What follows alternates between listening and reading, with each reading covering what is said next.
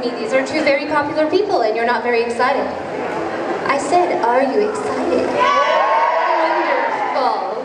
Now, of course, these two don't need too much introduction, do they? So if they would be so kind as to join me on stage, that'd be wonderful.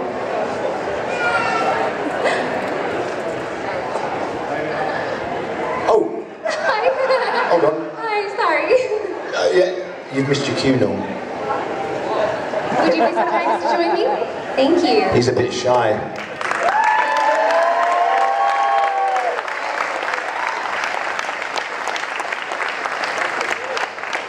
Sorry. I couldn't hear what you said, so I couldn't hear. Hello. Work, work, work, work, work, work. You've got the leg. Work, work, work, work, work, work. Okay. Rihanna. Can't get it out of my head. Okay, I will start us off if that is okay. Yeah. Who I'd like Can to you understand what she's talking? I don't know what Is she's talking about. Is this... Huh? Is that a Canadian accent? Is it a Canadian accent? Not quite. Where's it from? It's from America. America, yeah. Oh, It's a big... anything with me in it. I don't know, from my own experience, I like the Queen episode, I love the whole beginning to end of that. I thought it was a very good episode, but there's other things I like, you know, like the dog's milk and playing chess with Gordon and stuff, and Everybody's Dead Dave, that was a very memorable classic. You know, so yeah, lots of them really, lots of great writing. I wouldn't agree personally, because he's here. No, Norman's great, you know. He ruined my first entrance, actually. Didn't he? Yeah. What, in Red Dwarf? Yeah. Why? I getting too many laughs. You upstaged my entrance. Sorry. What was that? What was the first thing? And he comes out and, you know, how am I looking? Oh, how am I And you didn't looking? remember, you was bamboozled for a little while. Yeah. Like that. Yeah, never got... That's what he was. Norm, you're supposed to say your line. You never got over that, did you? Never. Never forgave him. Now the show has a lot of wonderful, elaborate costumes. I was sort of wondering, maybe, do you have any say in what you get to wear, or is it just decided for you? Well, in my case, obviously not. Norman had the most complicated costume. A polar neck. How much makeup should I have on this week? You know, I mean, just the head, just the head. The only input I had was the original pink suit.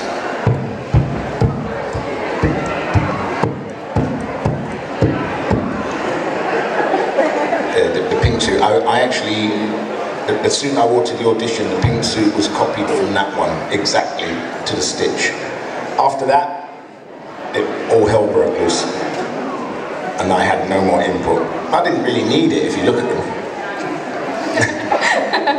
Well, we're going to open up the that little girl that's sitting there. She's thinking, what are they talking about? Now, they any know of you the have a show. question? If you put your hand up, my darling friend here, Oh. come get it. They actually know the show, those two girls. What's he dressed as? Terminator. The what? Sorry, no. I don't know what that is. I've got a couple of cheeky questions. First off, over to both of you guys. Have you ever been starstruck when met anyone in the industry who's just... Have you ever been starstruck, met anyone in the industry? Loads. Loads of people, yeah. I suppose I met Roy Orbison In Manchester. Manchester. At the Midland Hotel. And I went up to him, I'd had a drink or two, and I said, thank you for the music. Shook his hand. That's all I said to him, and on his way, dead within 3 months. So, Yeah, because, funny enough, Bruce Springsteen was there that night as well, wasn't he? yeah. We didn't meet Bruce Springsteen, but you met him. We went in the gym, and the guitarist was The band, we ended up in the room together after the band. Yeah. So we never met Bruce, but we met the rest of them. Well, no, he was there, but he was busy. He was busy in his hotel room. He was being the boss, all right. Being the boss. He was bossing something around. That's it. No, that's not fair. I'm sure. No. I'm sure he's a decent person. He is. He'd be a decent person. Of course, like they all are in rock and roll. Yeah, absolutely, yeah. Yes, the second one's for Norman. Why are you Red Hawk? Who said I'm not in there anymore? Are you making this up as you go along? Ah, if you watch series 12, steady on Norm. You may you could be in breach be of able to contract spot me at the end of the final series. If anyone the asks, final episode. If anyone asks, I never said that. I wasn't here when he breached his contract. Never said it. If anyone's filming this, anyone's filming this, man, wipe it. Otherwise, I'll come and sue you. Yeah. Any more questions? Work.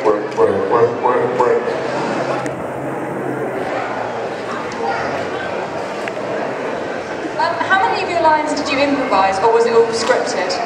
We've never improvised a line in the show ever. The only improvisation would come from rehearsal, and you do it then, and you just say, right, they'll change a line and do it. I see, except once when I did the Everybody's Dead, Dave. What was the one where I wish I'd never let him in the first place? I had lived that at the end, but there was one little ad-lib there. Generally, because rarely not. Because he wasn't envisioned, but normally in a sitcom you can't do that because the script is camera scripted, so that every line has got a separate command for the cameras to be in a certain place in a certain size shot. So if you ad-lib something, the camera wouldn't even be on you anyway. It's quite funny, changing the subject. Has anyone watched Murder in Successville? No. Nobody? Yes, there. It's good, isn't it? There's always one. That's improvised over 24 hours. Yeah, it's done in 24 hours and it's brilliant. It's bloody good. So there. And also Fleabag. Anyone seen Fleabag? One person there. That's brilliant new comedy. Brilliant. Come on, watch it. Get on to it. Don't miss the goal. Any more questions? Look, the lady with the cold kneecaps. Hi Danny, this is Theo. Did you enjoy filming Storymakers? Did you enjoy filming Storymakers? Oh, Storymakers, yes, I did indeed. It was a tiny little studio. The studio was about as big as this stage.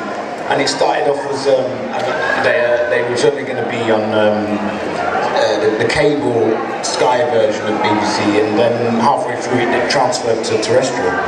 So, yeah, that was great fun. It was just me and two puppets for 3.5 weeks that we shot. I think it was 67 shows. Constantly rehearse, record for 3.5 weeks. Yeah. I want to do some more of them. Imagine. Oh, how comes all the grown-ups are laughing? You watched preschool shows? Work. I'd just like to ask Danny, do you know what is responsible for 70% of the car accidents in Scandinavia?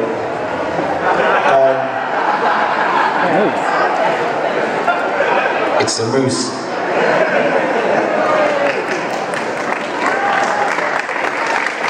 Look at that, it's great, isn't it? What a gag that was. Danny, can you sing Storymakers theme tune, please? Pretty please. Storymakers, working through the night till the morning sun. Storymakers, stories are fabulous, stories are fun. Thank you. I love you. Come be a storymaker.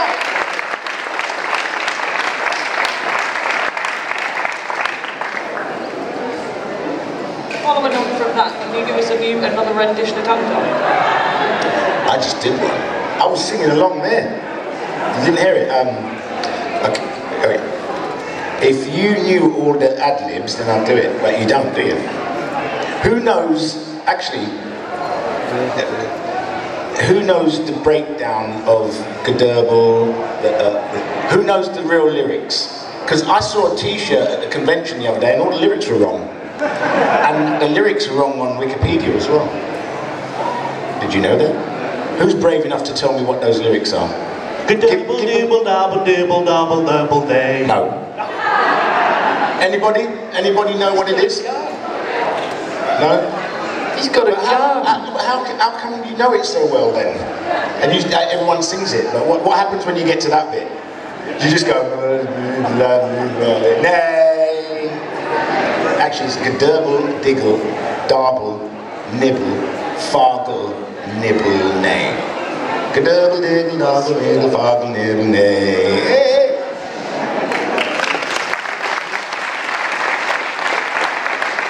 Dan, 3 people just walked out. It's not my fault, no? You were talking. No. What age did you first start to dance? Sorry? What age did you first start to dance? I was about 5. It's true. I think, well, in shows, I was 18. That's old for a dancer. Yeah, I was about 18. I was dancing in a group called the Second Generation. I was dancing in my mother's womb. Can you do the Dwayne Dibley? How many? Can you do Dwayne Dibley? No, I can't.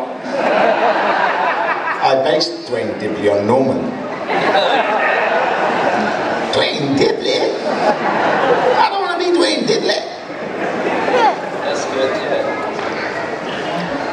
Actually, I've got one when I walk this way. Have you ever either had one of your ideas written into the show, or do you have an idea you're trying to get written into the show? Well, no, I mean, it's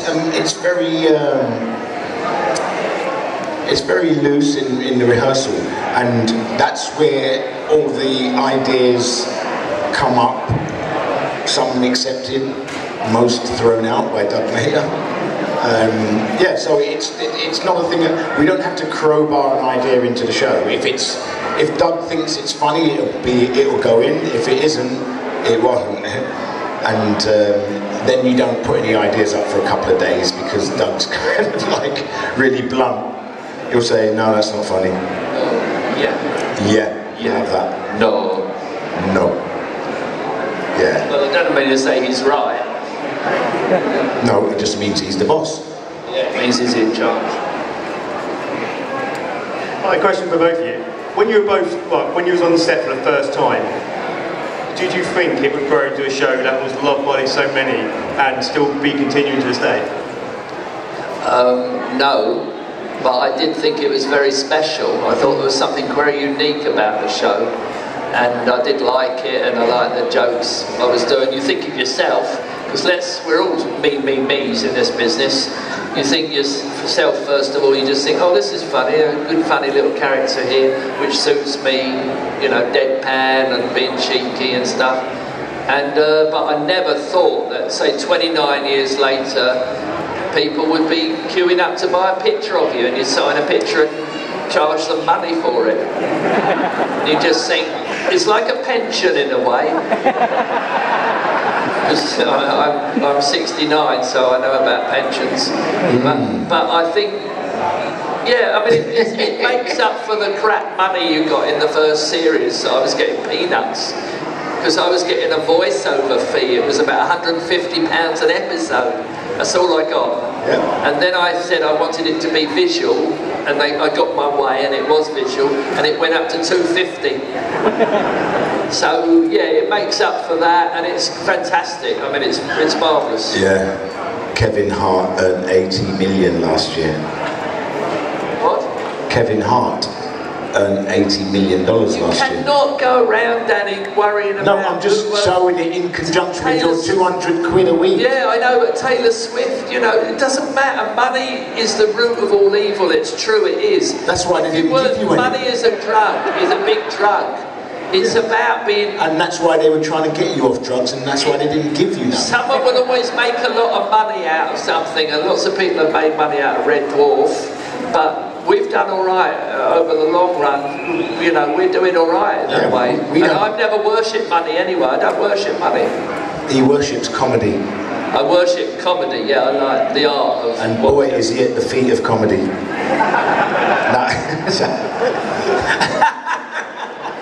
Norman's the funniest guy I've ever met, actually. It's about time you told the truth.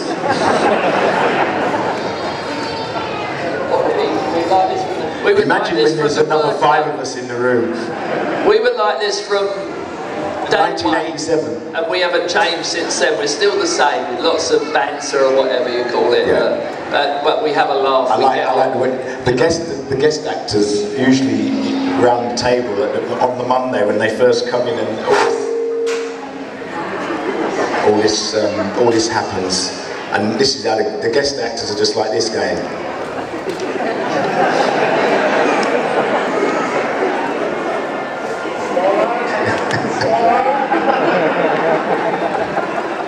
What have I signed up for? Question for either of you.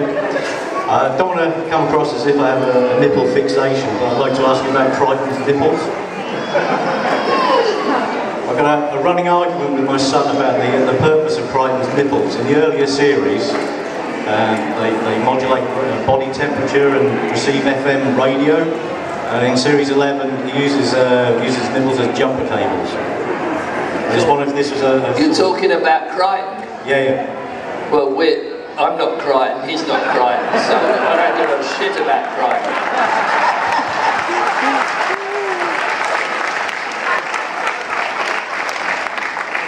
But you see, all those questions... Excuse my language. all those questions are usually answered by Doug Naylor. And we usually sort of go, what? I can't remember what I did last series. It shows. No, that's cruel. No, it's just normal. Normal. To both of you, really. What advice would you give to anyone who would like to get into the industry? Say that. Say that again. Just over there, Steve. That's me. What advice would you give to anyone who wanted to get into the industry? Don't do it. Don't do it. It's full of just horrible people. It is. No, if you really want to do it passionately from your heart. Go for it. The best thing I ever heard is, if there's nothing else you want to do in your life, then do it. And you need to work that out before you start going into it. There's a lot of casualties out there. Yeah. Both my daughters are actresses, 24 and 26, you know, and I didn't want them to do that, but they wanted to do it, so they do it. I'm not going to stop them, but, you know, it's a very precarious industry. What the hell? What is that? It's a precarious industry, you know, it really is. Norman, you're quite placid, and that works for your character. Danny, you're also quite laid back. How do you build up sort of the confidence or the moxie or what have you to play Cat? Meth. No.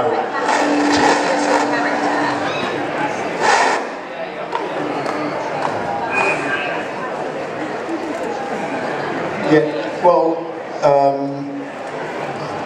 you know, the whole thing about, you know, the dancer and that mentality of, you know, doing the warm-up,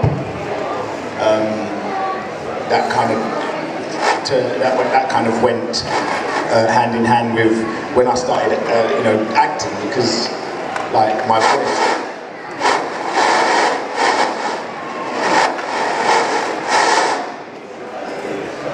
It's not this mic, is it? I would keep that one off. He's boring anyway. Yeah, I mean, work. it's working though. Yeah, no, I would. You said yeah, no. Yeah, no, yeah, no, yeah. People who say yeah, no. That's Doug and Rob. That's worrying though, But isn't it's it? Doug and Lots Rob. of people do it. They say yeah, no. You just think, what's wrong with you? Yeah. Yeah, so, I mean, you can hear my voice is not... Turn him off. He don't need it, he's not even talking now, is he? Can't get a bloody word in. I haven't said anything.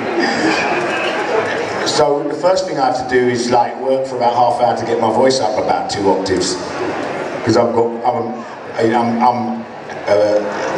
baritone pretty much, and the cat is. What time does this end? No. Last, isn't it? You haven't got a finishing time, have you? But I've just had enough. What time's your train? I've got an open-ended ticket, so you can have any train I want. He did ask the question. No, I'm only trying. He's been so rude, isn't he? I'm just bringing in a bit more, just trying to edge things up a bit, you know, just to sort of... Someone asked Norman a question. I'm not being rude. Someone asked Norman a question. We have another question down here. It's a question for Norman. What is the furthest planet from the sun? What's the what? Furthest planet from the sun. There you go.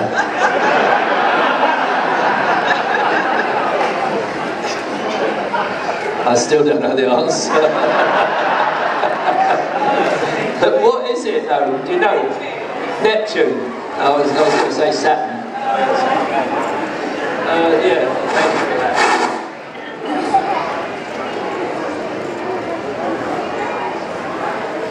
This goes to both of you. Who is, in your opinion, the most temperamental of all the cast? Doesn't it show? He said, who do you think's the most temperamental of the cast?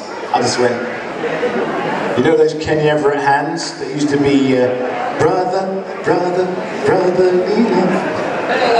I am half Italian and born on Halloween, so it's obvious, isn't it? You know, I'm going to be the most temperamental, you know. I'm the most honest, and I'm very fair, and I love Jeremy Corbyn. Why is it we can get merchandise for the rest of the cast, but not you two? You know, and yeah, why can you get merchandise, the rest of the cast, but not us? There was some, wasn't there? T-shirts and stuff. No. Have you seen the DVD cover? Who's been following that? There's been, well, I call it DVD Gate. They put up a cover with Chris, Craig and Crichton. Apparently it was temporary. Yeah, well, I've only been on the cover once. And that was at the end. When it was it right at the end? When they used to, like a book. What the hell is that? Yeah, no, I don't know. So, I did have some bugs, but I've sold them all now, and I don't want to do it again because they're so heavy to carry around. Danny, what was it like making you jump between Red Dwarf to other things like Am I High and Death in Paradise? Was it difficult to get used to, or? Nothing for an actor, darling.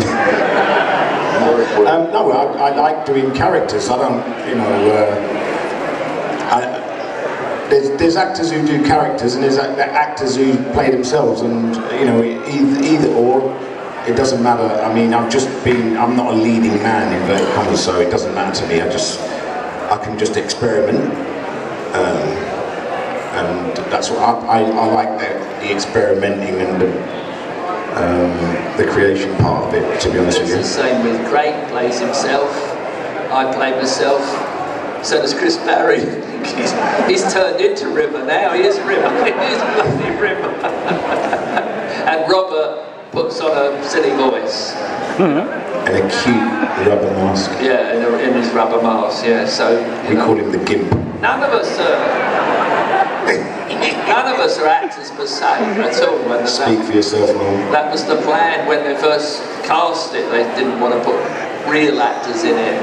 And, well, they did at first. And they did, yeah, but then... They realised they... It was the guy, who was it, the guy... Alan Rickman.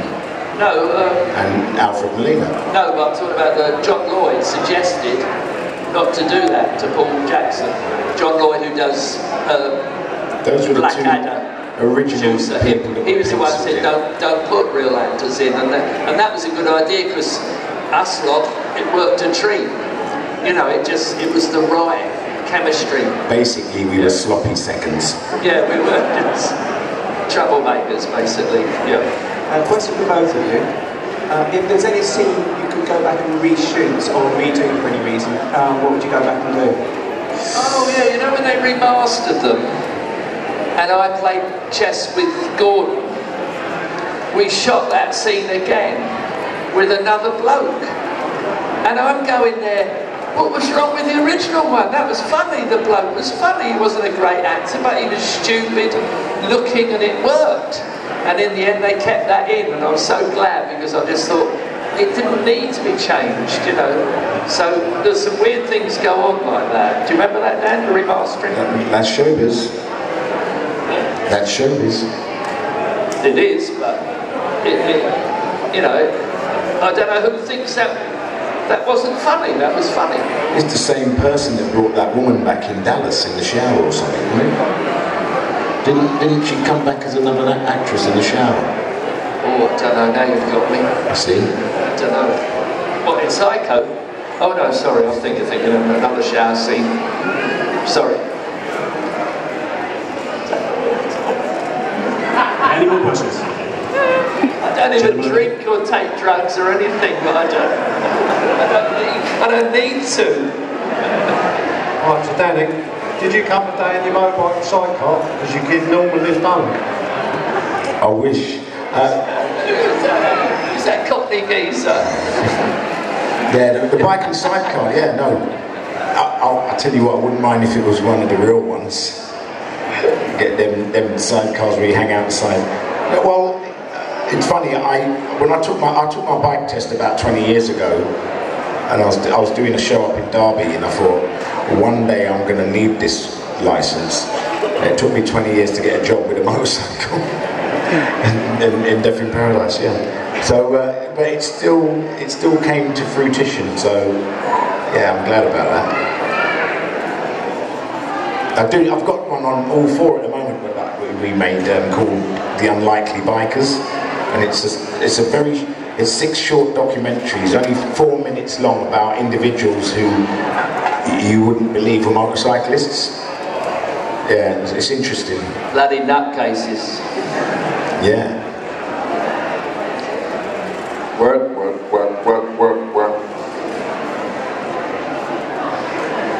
If you could remove one episode, what would it be? Anyone with Norman in.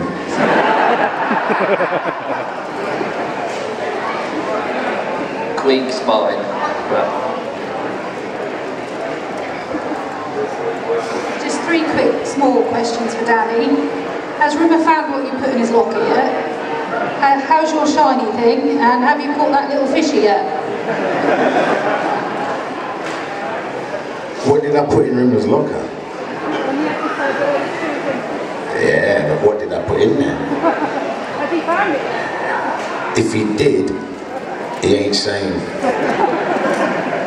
The little shiny thing, it's still mine.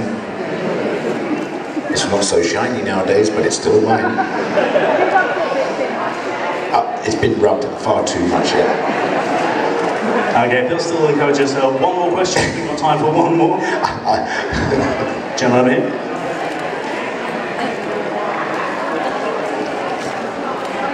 Hiya. Is there another chance of a movie like Back to Earth happening? Not a hope in hell. They've been talking about this movie for so long, and I personally don't know if it'll ever happen. I think now they've got Baby Cow, the production company behind Red Dwarf. If the movie was going to happen, I'd feel quite confident that it would be made. Should that ever happen? It's not going to happen. But otherwise, I'm not too old, but they will be soon, won't they? You know, they'll be look, if you were going to make a movie, I mean, financially, if you've got 8.5 million viewers on BBC Two, yeah, it's not even the top viewed channel, and you're getting 8.5 million, isn't that the time to make the movie? You'd only have to sell tickets to about 5% of that audience to have the top film in the country.